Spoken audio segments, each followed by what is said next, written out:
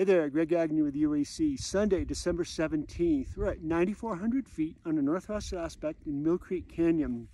Shallower snowpack here, 85 centimeters. And we just dug a pit and we did an extended column and got full propagation down in this faceted snow down near the ground. We repeated the test, same thing, full propagation. Both time, taps are in the mid-20s. So this tells us that we still have some strong snow on top of weak snow. And one reason why, even though we have a low avalanche danger, you still could trigger an avalanche in isolated areas where you have the structure of strong over weak, particularly in thinner snowpack areas.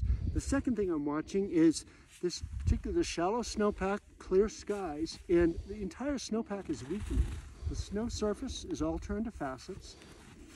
This has all become faceted. And even though this is four-finger down here, so we have some stronger snow, this is also turning into faceted snow. So over the next several days, while we still have some clear skies, this likely will continue to weaken and we'll have an entire snowpack that is full of weak snow. It's going to be a problem once we put a new load on top.